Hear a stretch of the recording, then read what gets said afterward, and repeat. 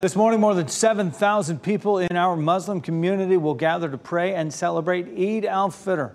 Eid-al-Fitr is a religious holiday that marks the end of Ramadan, a month of fasting, prayer, and reflection. Thousands will gather in Dorton Arena on the NC State Fairgrounds. There will be services at 7:30, 9:30, and 11:30 this morning.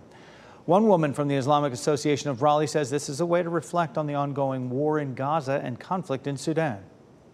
We still try to create an atmosphere of joy and hope and optimism, particularly for the youth, because troubled times happen, but eventually those end, and we look forward to the time when we are in a happier situation again.